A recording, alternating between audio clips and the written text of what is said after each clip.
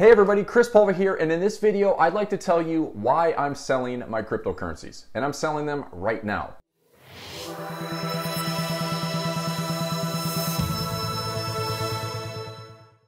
Now my goal of sharing this information is not to serve as investment advice in any way, shape, or form, but I'm simply walking you through my experience on why I decided to pull the plug on some of my largest crypto holdings and convert them to cash. So I'll be doing that today, and I'll walk you through some of my favorite charts and technical levels to show you exactly where I intend to buy more of these cryptocurrencies. There are technical levels that I'm watching in my charts that's where I'm willing to get back in and reinvest in my cryptos. Now, first and foremost, going into 2021, I was an altcoin bull. I think that everything going into this year was set to outperform Bitcoin.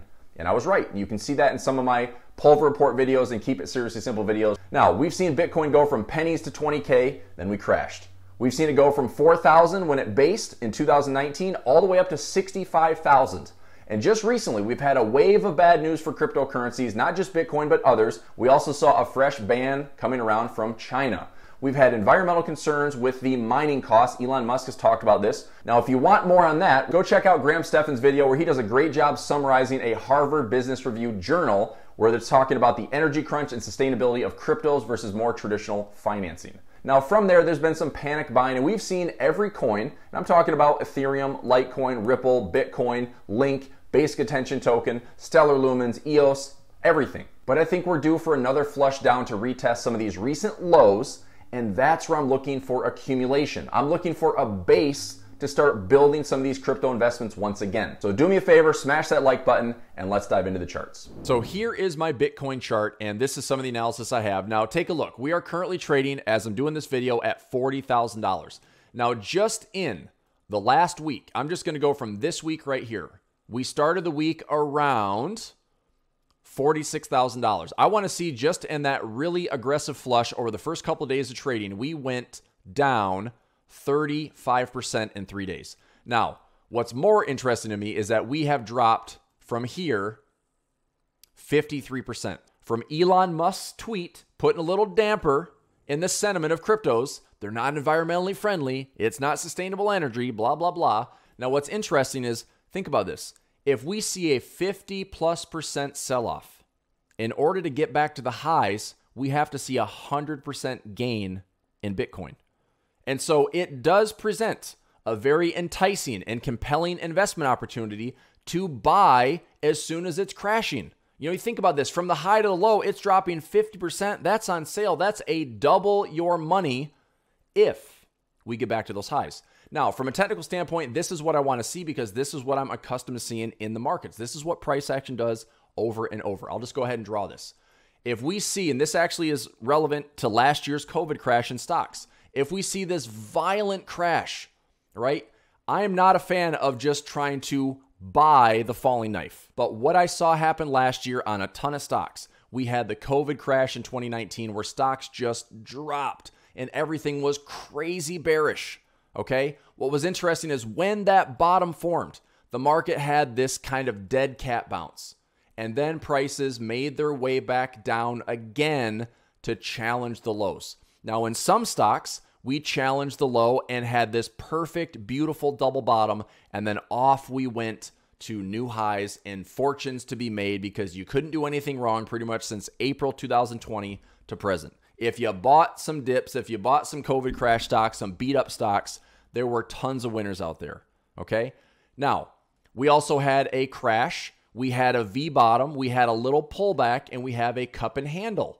When price breaks above this level, it was off to the races, and we got all the way back to those highs where COVID crash started and even higher, and that was a massive benchmark and milestone for a lot of these stocks to recover. So whether it was a double bottom or it was a cup and handle, or even in some instances, we had this. We had our crash, we had our bounce, we came back down to retest even a slightly lower low, and then price proceeded to go up. You can see this with some type of crown pattern, some type of head and shoulders pattern, but everything in stocks last year looked pretty bullish. What do I expect to see happening from this week's fall? Well, I'm not buying the falling knife. That's what I'm telling you. I'm not buying the falling knife. What I want to see happen instead is there are still levels that I want to see tested. So what I mean by this is we have a nice little pivot cluster right here on Bitcoin. 25,000 down to 20,000, I think that we can still get to it. Okay. Now, if Wednesday's sell-off would have come down into this area, I would have been buying Bitcoin and other coins. But because we bounced at 30 and we come back up here, I am now looking for a technical move back down to retest, possibly go a little bit lower, and then I'll start looking for confirmation to start small, right? The last thing I want to do is go heavy into Bitcoin, because what if we come all the way back down? What if we come back to 20,000, tap this yearly pivot? What if we come back to 16,000 because momentum has shifted to the bearish side? I mean, you think traders were expecting a move from $20,000 back down to $3,000? Not really. So could we do the same thing again? Very possible. So I'm not in a rush. I think there are levels I'm willing to buy at. I'm still holding Bitcoin with a break even at $3,500. So I am not in a hurry. Now, if I was in no positions of Bitcoin, I'd still be paying attention to these levels. I have a chart alarm set right here at the low at 30,375. If it tests that level and flushes down, I will be looking for a trendline break on that next move lower. If it goes lower, wait for a trendline break. I'm looking at buying it here around 25 and around 20,000. I'll probably throw in maybe $500 right here, $500 right here, and then I'll sit and wait. Because if this starts to go sideways, I think we're going to start building a base and accumulating once again. And maybe the rise back up to 65 is slow. And maybe the gasket's broke. Maybe the circuit breaker's broken. Maybe everything just imploded for a second. But I think we can still build a base. I think we can come back down and test those mining costs and then start building a base once again to eventually go back up. Now, we have seen a lot more volatility. We might see that this is a faster recovery. You don't believe me? Look at stocks last year. Stocks literally within 1 month were showing signs of double bottoms, cup and handles, head and shoulders patterns that were bullish and off to the races, and they never looked back. So maybe we have the same type of recovery in cryptos. And if that's the case, I'm still going to miss out on some of the runs, but I'm not panic buying, okay? I want to see if price can come back in and do what I see price do all the time, which is panics. It works its way back up in a little buying frenzy. Short-term traders take those profits, and then it works its way back down to see who's down here to buy again, right? And that's the question is, maybe a lot of people are. Maybe everybody's waiting to buy it down here, but maybe nobody is, you know? So if I'm going to test the levels, I'm going to test the levels small and make sure that I'm not just getting in heavy and all of a sudden my break even goes from 3,500 to 25,000. That's a substantial difference in a break even level, right? So let's look at some other coins. Let's take a look at Ethereum. Okay, Ethereum versus Bitcoin. This is one thing that I was really adamant about going into 2021. Taking a look at this pattern, there is an incredible head and shoulders pattern right here. Left shoulder, head to neckline, right shoulder, and we broke that neckline right there. And so I was, number one, bullish on a trendline break. Number two, bullish on the neckline break. And what's amazing is look at how this thing is measured. This is a beautiful pattern right here. We have this low to high. And if you project that move, that's actually what this box is right here. Okay, I take the same box. That's my low to high from right there. And you project that move. And now granted, we saw Ethereum go through that. And that's why I thought, man, for this measured move and all these pivots that are remaining and all these pockets, we've got to have some type of pullback. And so I did look at this chart to protect a lot of my Ethereum and roll that into cash. Now Ethereum versus the dollar, where are we at? We had a massive drop. And this one was a lot faster because it wasn't as pronounced and predictable as Bitcoin. But we still had a drop here, 57+%. That's a big flush. Okay, now again, there's some panic buying, but hopefully we see this fall, panic buying, and then we see where the buyers really sit. Is it back down at the same lows? Is it back down here between 1250 and 600? Now that might seem insane to think that Ethereum can fall that much, but just take a look at where this whole move started. We started right back here around $1,000, right? So $1,000 would be to me a bargain for Ethereum. And we have a yearly pivot sitting at $530. So I am in, and then I hold. All right, and I'm still sitting around $300 with my initial Ethereum that I'm still holding.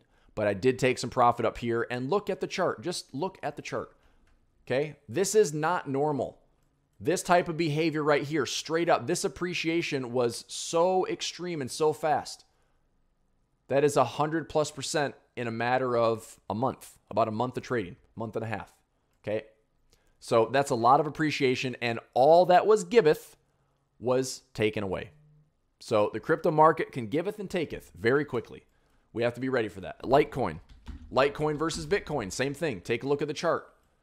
An excellent falling wedge. I was bullish on Litecoin. I was bullish on these altcoins outperforming Bitcoin. There's still room, in my opinion, for Litecoin to continue to outperform. Now, we need to see Litecoin establish a base and start working its way back out. Now, if we're excited about wave cycles, we could have a 1, 2, 3. This was a violent 4, and we're still looking for a 5th wave to the upside.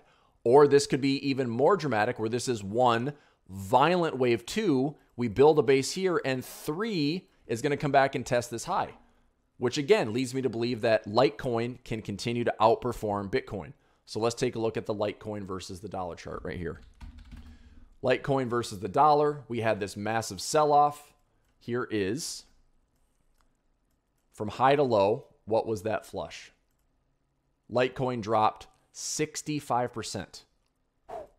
That's a lot. And I'm telling you, for tens of thousands of dollars in this position, I would be furious with myself if I let this fall and watch that profit just evaporate. Now, granted, if I don't do anything, if I don't sell it and it ultimately comes back up to highs, that's great. But I can make a lot more money protecting my profit here and buying more down here, right? My break even on Litecoin is under $100. So I'm playing with house money. This was all profit, and I'm looking to get back in. And where am I looking to get back in? Same area. We tap this one. I think that if we end up coming back down to retest this low, which is right around $159, I'm interested in starting small and spacing into this yearly pivot, which is right at $100. So from essentially 155 or 159, position 1, down to $100, position 2, and then I wait. And I want to see if we can build a base, start to accumulate over here. Don't be in a hurry, right? Don't be impatient, because if we're building at let's just say 150. If we build at 150 with a high of 400, we have an excellent opportunity for big gains. Now, it's going to take time, but we'll see. Maybe it doesn't. Maybe it doesn't take a lot of time. Maybe this flushes back down. It's time to buy. We build the base, and this thing starts to go back up. We'll find out. Okay, but there are other coins too. Link was another one. I really like Link. I had this in my portfolio. We had this flush down. We pull back up. I'd like to see Link drop back down to where this whole thing started. $16, $12. I'm looking to buy LINK. Next, Ripple, actually XLM USD. This one you can get on Coinbase. This had a really massive push as well. I'm looking for anything around 20 cents down to 13 cents. So if you're taking notes on this, this is XLM. This is Stellar Lumens. I'm looking for 20 cents to 15 cents. If we have our flush, we have our panic buying, we come back in and settle into these lows, I'm looking for a double bottom. If it goes a little bit lower, I'm looking for confirmation to start buying. I will hold positions in here, and up we go. All right. Another one, basic attention token, BATUSD. This one I got out, and this actually I was really happy with. I was in this one around 20 cents. We went all the way up here to $1.60. The highs around $1.70. When this one was giving me alerts, and we came back to test the high, I ended up closing it out right there. So I was very close to these highs last week when I protected those profits and rolled some of these coin profits into cash. Now I'm sitting on a lot of cash, and I need something to do with it, right? So I'm waiting for these levels. So same thing here. Chart alarm set at the high. Chart alarm set at the low. Can we come back down and test this level? Can we build a base again so we start to accumulate from around 45 to 50 cents down to 20 cents? Level 1, level 2, and then I'll wait. All right. If my base is around 40 cents and we come back up to $1.70, that's a lot of upside potential again on this coin. Okay. What else do we have here? EOS, US dollar. That was another one I was in. EOS US dollar, big flush out on this one. This one I actually, and I'm probably like, oh, I should have protected it. I didn't protect this one for this reason. A lot of coins I was interested in trading and holding, I was looking back at 2018 highs. So this one has not tested the 2018 highs, which are around $20. So I'm still in this one with about a $2 entry going after $20. So even though I just experienced a massive deterioration of those profits, I'm just going to sit. I've got a decent position here around $2, and I'm looking for $20 or more. So this one's going to take some time. I might not add to this one at all, but if I'm looking at levels, I like the test of that low from Wednesday the 19th and see if it flushes down a little bit lower. It may settle right back into the yearly pivot between $4, $3, and $2. And from there, upside to these recent highs, which is around $14, $15. That's a ton of profit from a $2 to $3 base or cost basis. And also we have our 2018 highs, which are above $20. So again, a lot of upside there on EOS. Couple more. Mana. This one here, it did break some structure. We did break these recent lows around $1. This one, I'm probably going to have to add more to it. I'm in here literally at $1. Yeah, right at $1 on Mana. I was up, 60% on my position. Now, this is position 1 around $1, and I'm looking for how low does it go. If this is my flush, this is my panic buying, this is where it's going to resettle. I might throw another position in at 50 cents. There's one. And if it comes back down to 20 cents again, there's 2. And so if I can try to get my dollar break even to 50 cents or lower, I'll sit here with a 50 cents or lower break even. If we return back to these recent highs, that is a massive upside. That's about 300% profit. If we get back to these wick highs or longer term go up, it's worth, again, buying low and holding some of these coins. I think there is one more that I can't remember right now. Oh yeah, the old Ripple that no US trader can trade right now. Ripple actually stayed fairly steady. Recent low is at 91 cents. Now, I have chart alarm set here at $1.71, chart alarm set here at $1.97. My story on Ripple is this. I think that Ripple is going to ultimately be relisted by the SEC. I know you can find some TikTok videos out there and people that are like, there's this happening behind the scenes and Ripple's going to $10,000. Look, if it is, awesome, because my break even is 17 cents. So I'm going to hold this one. This is another one that I was willing to hold through all this chaos because I'm still interested in the 2018 highs. My 17 cents cost basis to a high in 2018 at $3.30. That's a pretty nice upside. Now, would I like to hold it for more? Yes. If the SEC lets go and stops punishing Ripple and it becomes relisted and it's US tradable again, not to mention globally, I think that this can go to $5, $10. Maybe we see something legitimately taking this thing up to $15, $20. What caught my eye on Ripple initially is that this was the one coin that had some heavy investment bank endorsements. I did not see that anywhere else. This was back in 2018. This is back in, several years ago before everything was like, PayPal, Square, and everyone was accepting cryptocurrencies now. Ripple was adopted by major investment banks. Okay? So that caught my eye. Now I know that there's a massive supply. There's like virtually an infinite supply or hundreds of billions of coins in Ripple. But I think this could still be an interesting play down the road. And if we didn't get back to these 2018 highs, that's at least a target for me. So for my 17 cents to this high, that's target 1. That's a lot of profit. If we have this relisting from the SEC or allowing the Ripple coin to come back on and be traded by everybody globally, then I think that we start to break this $2 level and we have a really nice run. So from this first run all the way up to $3 back in 2018, I was in here at 20 cents. I did take some partial profits. I got right back in. The SEC had a little bit of a scare right in there. This is when the SEC kind of crushed it. Now, what's interesting, and this is really sneaky, is that US traders, right, unless they're going with some kind of shady broker out there, US traders could no longer trade. Now, they can hold.